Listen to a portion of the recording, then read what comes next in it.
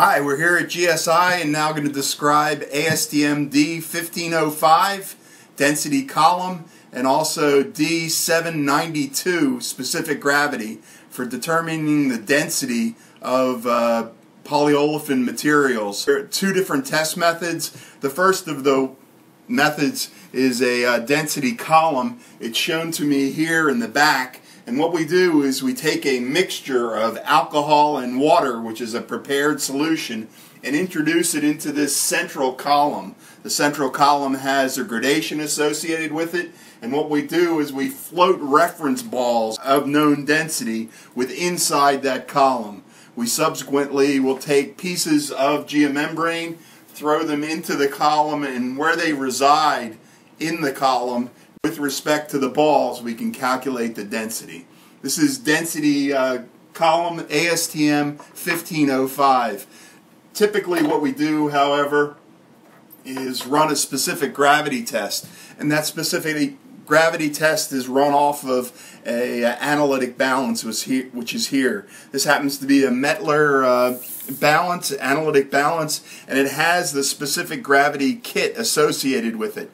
That kit is a Hangar. We use alcohol, propanol in this case, which we know the density of the fluid, so it happens to be 0.78, so these materials will sink in alcohol.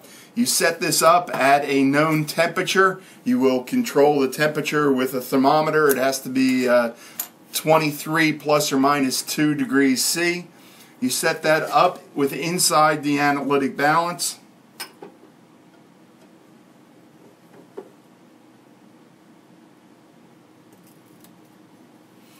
And this is the hanger which is associated with it. You hang that off the top.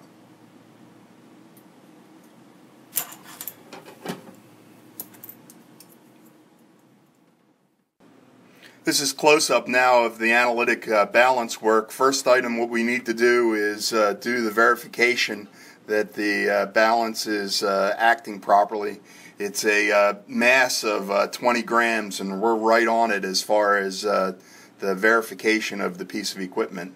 With the two specimens, the first item that you need to do is get the mass of the specimen dry, and you do that by placing it in the top carriage. You wait 5 seconds for the balance to equilibrate, and then subsequently take the reading in grams.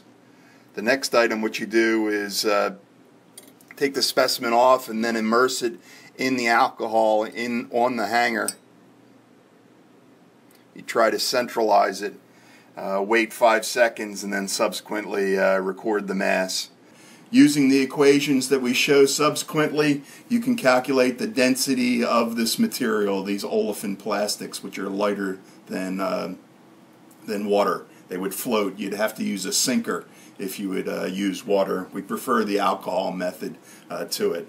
This is ASTM D792, and it complements the density column ASTM D1505. You can use either one in GM13, and these are the methods for density of olefins, comparing them with the